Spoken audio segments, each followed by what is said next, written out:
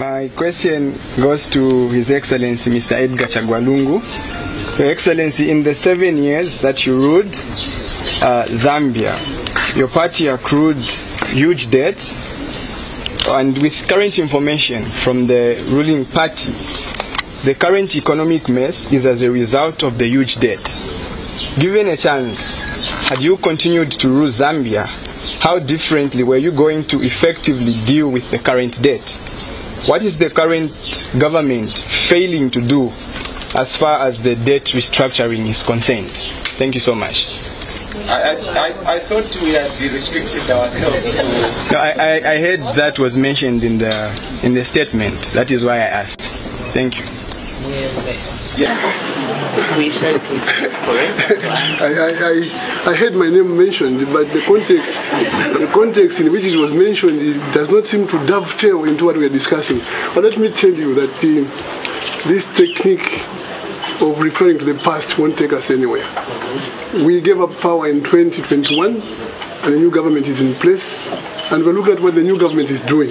And because they are failing lamentably, that's why we are here. So, had we been in power, you would have asked me that question. Because a certain guy came, President HH came to fix it. He came to fix it, and he's not fixing it, and that's why we are worried. So, if we were in charge, then he would have asked me that question. But that question is conjecture, speculation, and so on. I'm not in charge. None of these colleagues is in charge. The man in charge is in State House, and you go and ask him what has gone wrong with the debt restructuring and all those things.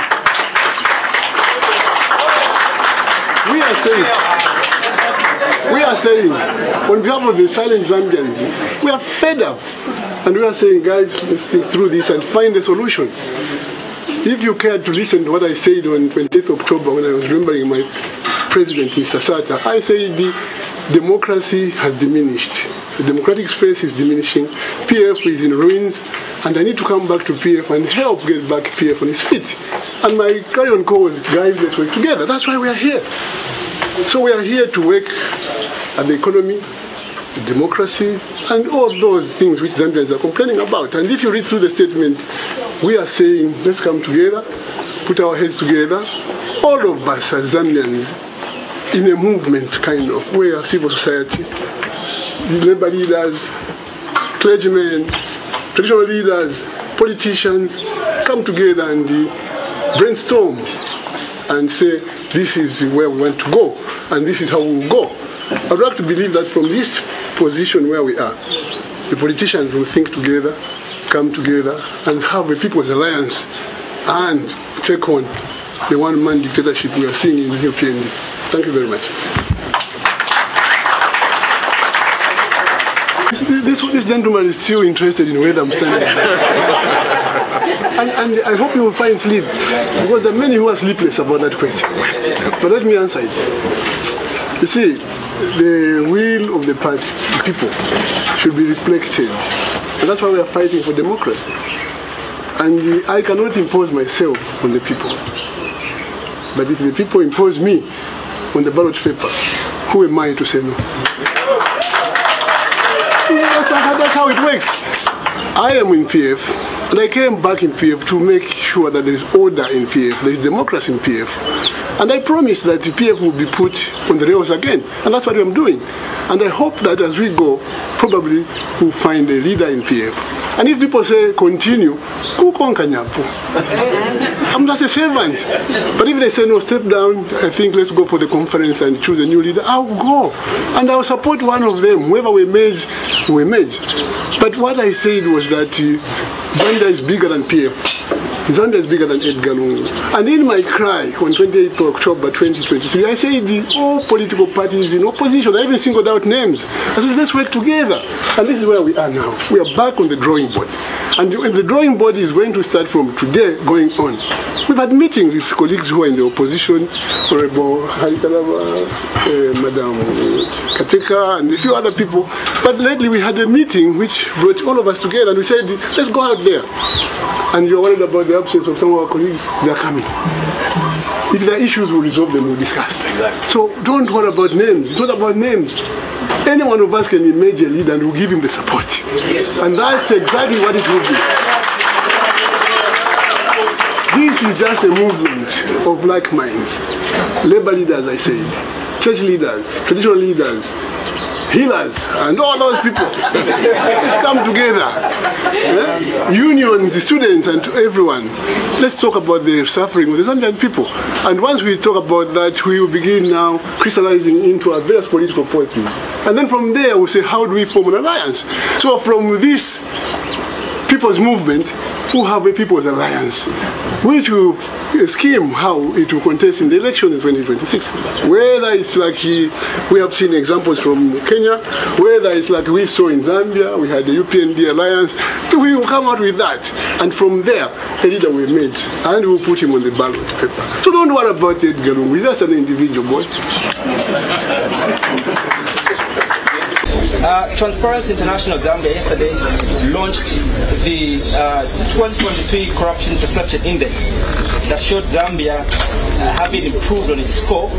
And government says that the reason for why we've improved on the corruption fight is because of some of the interventions that government has put up. One of them is the formation of the Economic Financial Crimes Court. I'd like to find out what your thoughts are on the fight against corruption. Thank you. First of all, I would like to appreciate His Excellency and all the Excellencies here. The future of the Zambian people. I'm Joseph Chico from the grassroots movement. The future of the Zambian people. Let us not beat about the bush. Or you are the politician here. The future of the Zambian people lies in your hands. You are the leaders of this country. One person cannot scare you. The movement today is to talk about Zambian people, when the church compound, people are living in poverty, and the future lies in you people here. So my advice,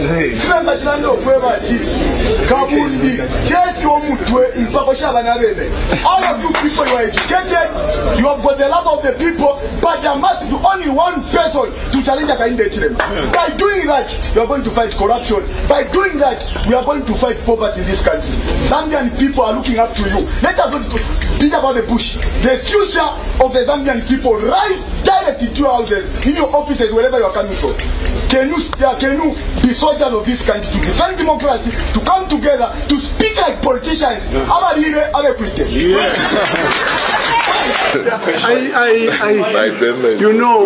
know that when UPND was in the opposition, their president, Mr. Hakainde Hichilema, used to say that Lungu, you are traveling too much.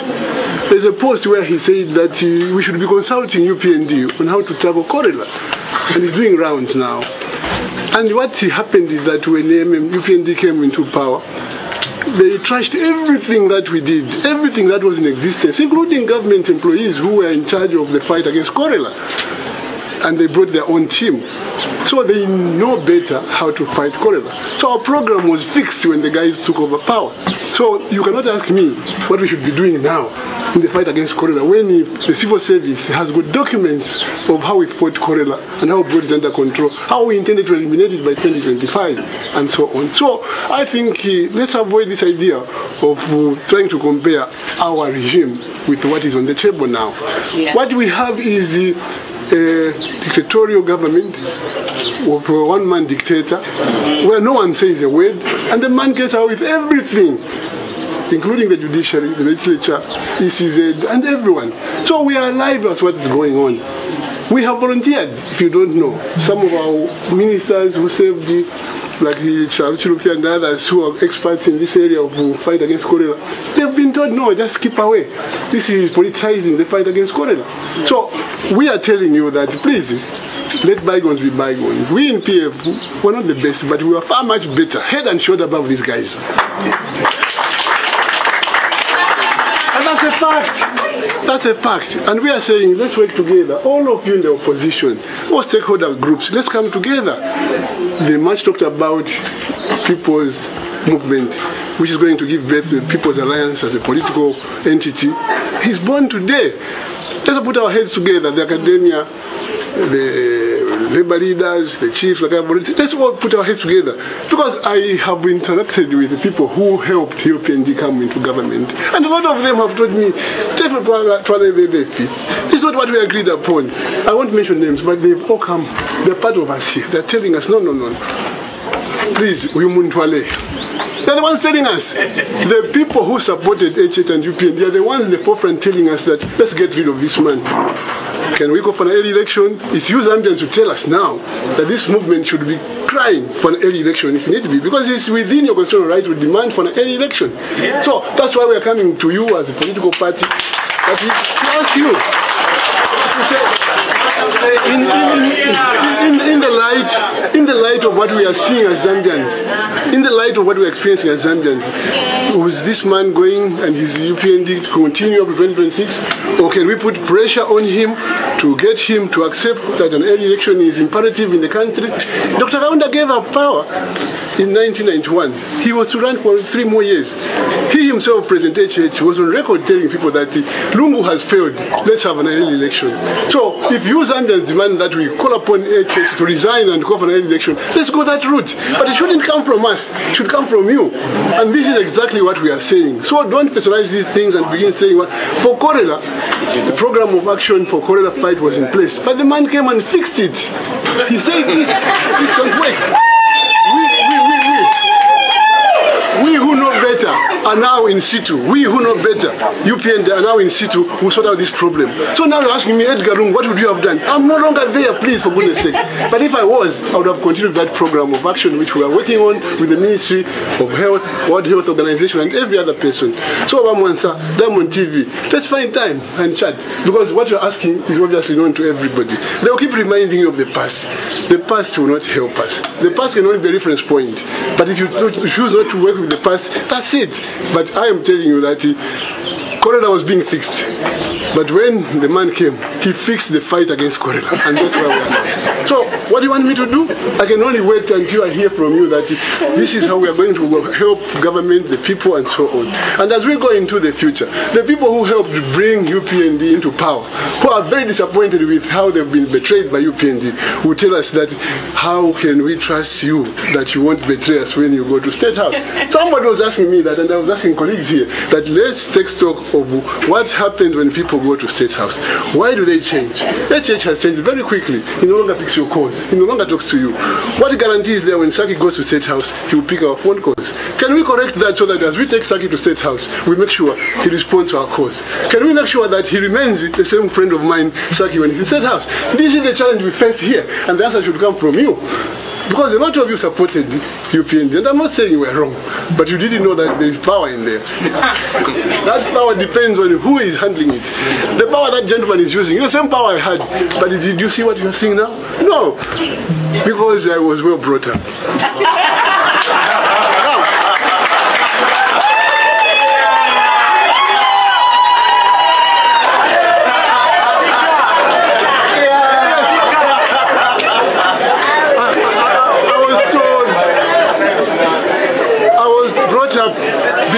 Friends. I was brought up respecting each other. And take, for example, I was given an example. In church, I said, my good friend, GBM, is generous because he comes from the family. He grew up in a family where they taught him to love and to share, to be generous. And when he went to church, the church emphasized the need for generosity and love, and he grew up a loving person and a caring person. I referred to Honorable Lubinda. I said he's a gentleman, perfect gentleman, and he grew up in a Christian family. They went to church and so on. So I was telling people, I said, let's bring our families to church so that we glorify God, and God also rewards us with the right values. And tomorrow somebody says, Lungu was a waster. Now, I am saying to you that my waste is far much better than what we have. Much better. You can talk about all these things. You can go into agriculture. You can go into everything, including exchange rates. You can go into price of meal. Edgar stands head and shoulder above what you're experiencing now. I don't have to say it, but I'm not here to say that because it's like now I'm taking. Don't mention Edgar about this because Edgar will react. Now, crimes, economic crimes court, and the fight against corruption. I think again you have to compare. These guys keep beating their drums and singing their song at the highest pitch that they're doing better. Judge for yourselves. I have said in the past that the fight against corruption should not be for settling political scores or identifying which one you want to neutralize or even annihilate from the political landscape. That's not what you do. The people who are appearing before this court are all those who are political or politically connected, and we know that. And the idea is to emasculate them in terms of resources so that they're not able to say anything political or be able to even speak. Okay? But at the end of the day, Zambians cannot be cowed by the economic court. This court, whatever the intention, is not playing its intended objective, not meeting its intended objective at all. You cannot have a court which is told that you're not going to be paid in the judiciary, or you want to have an improved conditions of service, or you want to get more money on an increase because the money is in the hands of the former regime who have got money in their houses. Yeah? And you are saying, unless you recover that money, you, the judiciary, will not improve your terms and conditions of service, including your pay rise will not be affected. You can't have that. So it simply means when you appear in court, they'll say, let's nail him so that we can have money, so that we are able to improve our conditions of service and get cars and all those things. That's not what you do. You are politicizing the judiciary and corrupting them in the process. That's what happens. So I don't want to be involved in commenting on these things which are affecting me and my members of my family and friends, because I'll be seen to be prejudicing the proceedings. Right? They have built houses now, they've got big cars, and no one is talking about it. In 2 years, they've acquired all the houses or the plots which were vacant in Tendere here, in Kablonga. They've demolished houses and they're building big mansions. And we all know. The challenge is yours as media to bring out these things without fear or favor. But I know that you're also operating under a very difficult situation, because even what I've said here, I know that probably social media might pick one or two witty statements I've made, leaving out the substance of what I've said. So good luck to the media, and I think you all need us. We all need you. Thank you.